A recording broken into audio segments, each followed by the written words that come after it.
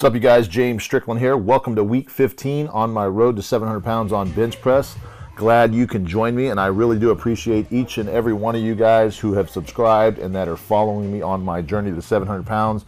Getting very exciting this week, working up to a top set of 3 with 585 pounds.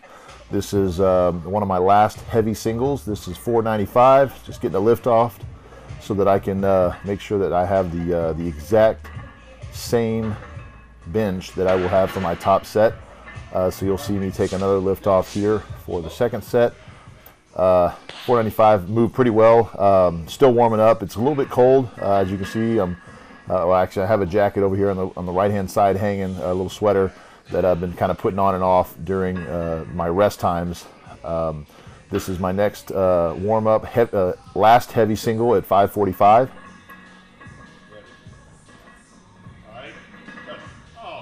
Felt smoother than the 495, so ready to go. Going up to my top set here, which is 585. Like I said, it's a little bit chilly. It's not super cold in Houston, but I like the gym to be a little bit cooler than most people. A lot of guys can work out in real hot, humid temperatures. I honestly overheat. I'm in here for 4 hours at a time sometimes. I really just, I want to be comfortable, and I lift better that way. So if I can have it, 75 degrees or less in the gym, I'm happy. But today it's about 50 to 45 or 50 outside, and just a little chilly, a little too cold for me. I got to keep my joints warm in between my warm-ups and things like that. But let's go ahead and look at this top set and see how we look.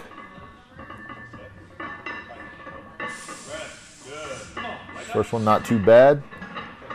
Second one there, I actually hit the pin, the safety rack there on the left side, which not too concerned about. Obviously, we are going to move those down. I'll show you another angle here. This is a front angle. You'll see how it drops on the left side. I think it came down a little bit off center, and therefore the one side was lower than the other. Of course, once it hits my chest, it has a little bit of a whip on the bar, and that caused the bar to actually hit the safety pin. Isn't detrimental, but I lost a little bit of momentum, and it became a dead press at that point, and this is not the point of this set. So I would rather reset and take it again, which you'll see in a minute. But if you watch that left side, or actually the right side of your screen, you'll see right here, it hits it just enough to knock it off balance. And I went ahead and told my spotter to grab it, and we'll just reset, take it again. We actually dropped those down 1 notch, which is lower than I would like, but some racks are a little different. Of course, having a spotter here, it's definitely beneficial to have that lift off. But as far as, if I were to lose the grip like I did last week, those safety pins are still set up above my neck, so it's going to hit my chest, but it won't be killer. If I lose it for some reason, I can still roll it back and get out from underneath it. But taking the 585 for a second attempt here. This is 3 reps. Looks a lot better than that first rep on the first set. Smooth. Happy with that. And a little bit of a sticking point there, but for a triple, I will take it. So top set of 585 for 3, went off without a hitch, feeling good. Moving on to some speed reps with 495 pounds. This is 5 sets of 3. They got faster as they go, as you'll see. Feeling very comfortable with these speed reps. Normally, I'm not real partial to speed reps, at least the way they feel. They're great for training, but I hate how I feel after a top set because it's like switching gears. You got to go from brute strength to speed, and that's a hard transition. That's like a NASCAR having to go to a dragster mode. It's almost like a different engine that I've got to turn on, and this is a lot of volume. If you count the reps from the time that I did my first warm-up over 495 all the way to the end of all the bench sets today, that's 28 total reps at 495 pounds, or basically 500 pounds and greater. So I am definitely gassed after my bench sets for the day. Moving on, this is my first set of reverse bands. That's taken about 85 or so, 85 pounds off at the chest, and that was 500 even. Moving up to 585 for a double here. And this is just so I could feel a little heavier weight at the top, a little more volume in the triceps, not as much on the chest because it's starting to burn out already. And this is 635 top set with the reverse bands for 2. And that's all the bench sets for the day. Got weighted dips here. This is 2, actually this is a warm-up set. I only got one of my top sets of this on film. This is 185 plus the Rogue pin, so it's right about 190. I did about 4 reps of this just to get the triceps not quite as far down as I would like, but it's a warm-up. Like I said, I'm just trying to get warm, get used to the weight, because this is enough to make you black out sometimes. So here's my one and only videoed set. I did 2 sets of this 225, and this is 6 reps each. Try to keep that pin from swinging around there. Sometimes that's inevitable, but ideally you don't want that pin swinging at all. You want it to go straight up, straight down. And that definitely, you can see the stabilizers all over the place firing. Those are extremely beneficial to a good bench. And starting to just black out here. The weight was really heavy, obviously, and this is where kind of all that lactic acid and just everything builds up at the end. I felt a little bit in my shoulder on that one. I may have gotten a little bit out of the groove, so nothing major. Just a couple days after, feeling fine. But went on to hit another set and actually felt a lot better. For some reason, the camera didn't want to participate. But that is going to be it for this particular day. Even though I'm going to show you this is actually done the next day. Actually 2 days later, I'm sorry.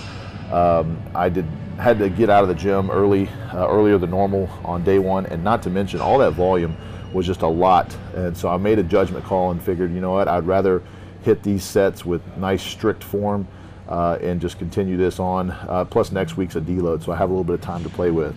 So moving on, these are neutral grip lat pull downs, and this is 4 sets with 130 on the pin there. 14, 12, 10, and 9 reps respectively.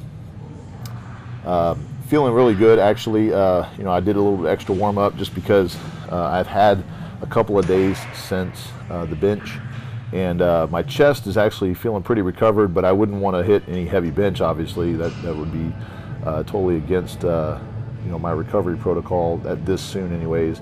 But my back really needs to be worked, and so I'm feeling that here, and it feels great. I'm leaning back slightly so that I can get a little bit more range of motion at the top, because that cable doesn't quite go all the way up. My reach is a little bit too much, so I had to kind of compensate a little bit just to get a good stretch in there. But waking up right at 290, 293, depending on you know, what I ate the night before. Thinking about probably being exactly that weight for the meet. With the 585 going off without a hitch like it did this week, as fast as it did, and as much weight we have for a triple, I'm thinking obviously after the deload we'll probably move into the 600s, and that is basically a sign that it is time to do some meet planning. And I know I've told you guys that we're kind of thinking about a February 9th meet here in Houston, and I think at this point we're about 90-95% sure that that's going to be the meet. As long as everything stays healthy and the numbers go off without a hitch until the meet, that's about a little less than 8 weeks away. And so I think we're right on par to move up into the mid 600s and then high 600s before the meet, tapering and peaking perfectly for that date. So stay tuned for that. Next week we've got like 455 for a triple, which is kind of a standard deload weight for me. Just enough to feel the weight, just to kind of get some things in order, get some rest and recovery. Any kind of nagging you know, injuries or anything like that that seems to be bothering me is a good time to take care of that, which luckily I don't have a lot of that right now. Moving on, these are dumbbell paused floor flies, 55 pounds, 3 sets of 15. This first set didn't quite go as easy as I would have liked. I was a little bit cold, a little bit sore in the chest and the pecs from bench. So this first set I used really just to kind of open things up and I can get down a little bit further on each rep. You'll see the second and third reps, second and third sets excuse me, will look a lot smoother, and that's okay. You know, I'm not going to go balls to the wall on my quote-unquote warm-up set. If there's no point. I'd rather get warm, get everything open and loose, and then start going at it. And these are accessories, so I definitely put a lot of emphasis on them, but I'm also going to be smart about it. You see these open up quite a bit better, a little bit easier. Yeah, right there, just a little bit an inch further down, and that makes a lot of difference. But you know, cold muscles aren't going to stretch very easily. I wouldn't advise you to do that. That's the whole point of warming up. But feeling good, like I said. You know, I'm getting plenty of rest at night, between 7 to 9 hours during the week. Normally, if I can get about 10 hours or so on the weekend, that's fine. I do have 3 kids and a wife, and normally they like to get up pretty early, so I've got kids that are old enough that'll kind of take care of themselves in the mornings and let us sleep a little bit, which is nice. But it's not always easy. You know, I preach getting sleep, rest, and recovery. You really just got to take control of that. You know, if you're having trouble getting that, you've got to make it a priority. It's got to be as much of a priority, if not more, than getting to the gym. If I can't get the rest, then I'm wasting my time going to the gym. I am under that school of thought and will be till the day I die, because I've practiced it, and that's what I attribute to my success and my progress being at the rate that it is. You know, a lot of people can have a lot of different reasons why they can't do certain things. I'm more concerned with the reasons why you should do them. You know, and I know that may sound cliche, but I tell you, rest and recovery is not a sissy thing or you know, non-hardcore type of attitude. If you want to be the best of the best, you've got to recover like the best of the best. And I can promise you, the best of the best out there right now are making sure they're getting their rest and recovery, or they're the ones that are getting hurt because they're not allowing their body to recover properly. But that's just my 2 cents there. So moving on to the last exercise of day 1. Technically it's day 2. Split it up, but this is the tricep push downs, holding for about a 2-second contraction at the bottom. 4 sets of 160 on the pin there, 8, 7, 6, and 5, and decided that I was going to actually increase the weight on the 4th set and went ahead and slapped on 200. Was feeling really good. Now, if this would have been on the true day 1, I would have not had the energy. I would have been spent big time. In fact, I was already spent after the weighted dips. This would have been a lot harder to do. So I'm definitely able to focus on the contraction, mind-muscle connection, and really just working the muscle versus going through the motions, which I would never advise to do anyways, because there's a purpose in the gym. But towards the end of the workouts, it's very easy to kind of get into that auto drive mode, and that's the difference between making it work for you and count for something versus just kind of going in and putting numbers on the board and getting extra sets in the way that really maybe don't serve a real big purpose. So moving on, day 2, I did this on Thursday, and so day 1 technically was on Monday for bench. Day 2 that I did, that kind of pseudo that you just saw, was on Wednesday actually, and then Thursday is today. This is my first set of rear delt flies. This is 3 sets of 15 with 130. This is extremely light. Put this at about RPE 7, but this is definitely beneficial. It's a great warm-up for the next set that I'm going to be doing. And my rear delts are extremely strong. I can definitely put up the whole, as you guys have seen in previous videos, the whole stack here is about 200 pounds plus a 45 plate stacked on that. So I think you guys, if you remember last year about this time, 310 pounds or so on reversed rear delt pec fly machine. Basically, I can turn this around and do flies on it as well. But by the 3rd set, I start feeling a little bit more, feeling the blood getting warm in there, so it's feeling good. I like to wear my elbow sleeves on these just because there is a little bit of pressure on the elbows there. It's unnecessary to have any kind of pain in the elbows that I can prevent. I do not want any kind of tendonitis creeping in right now. It's the last thing I want to distract me. I don't get any help out of these other than keeping the muscle and the tendons around that area warm.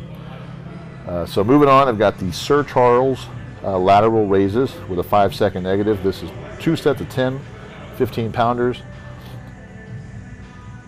If you notice, I got the new animal bag down there, animal gym bag. It's the military green. Been waiting for that one to come out. Finally got it shipped out. Really, really like that color.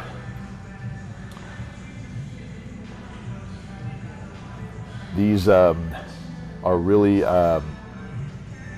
putting a lot of emphasis on the front delt, the side delt, and even the rear delt here. You can see it's the same motion that I was doing on the rear delt machine, but it's a compound movement here.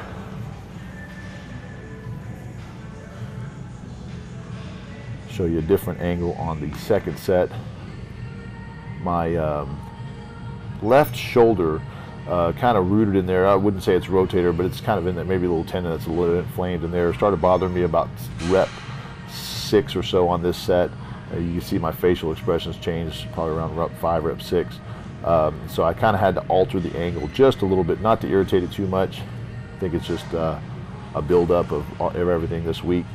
Just put some ice on it, a little bit of heat massage through the weekend should be fine. Just nothing to be concerned about, but that's kind of how I stay in tune with my body, just in case it is. There you go. You see the facial expression. I can definitely feel it there on the left side. So you can see a little bit of it not getting quite as high. That right there, that motion. But overall, feeling pretty good with that. Moving on to dumbbell bench press. Kept it with the hundreds today. This is 3 sets of 15. Feet up just to work on a little bit of stabilizer and some balancing. Really working on just speed, control.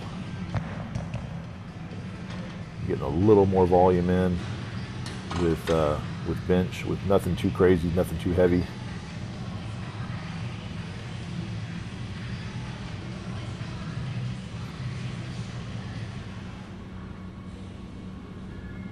There you go. Shout out to you guys.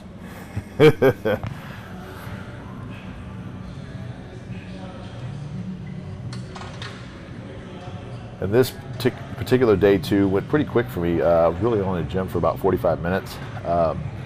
Not sure why that was. I didn't quite feel the fatigue on the sets today like I normally do, which is strange considering I hit a little bit of this tricep movement and fly movements yesterday.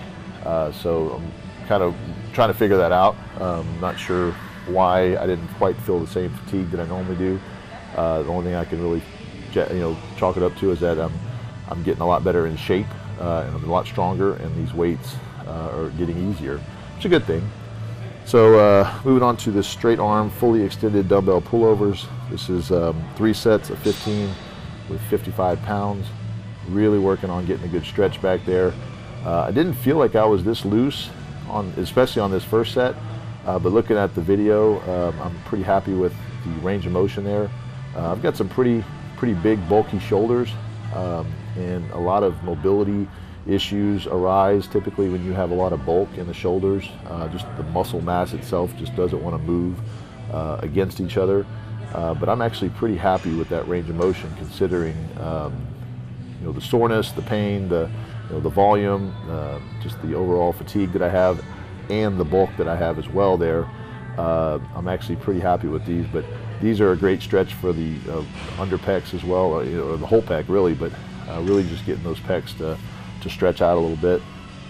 And moving on to the dumbbell paused tricep extensions, pausing for about a half a second or a second or so just above the floor. Constant tension on the tricep the whole movement.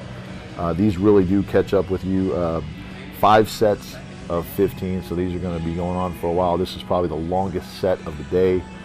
Spent about probably 6 minutes total doing this movement over the course of the 5 sets, and 45-pound dumbbells each hand. I typically rest about 60 seconds or so in between each of these sets.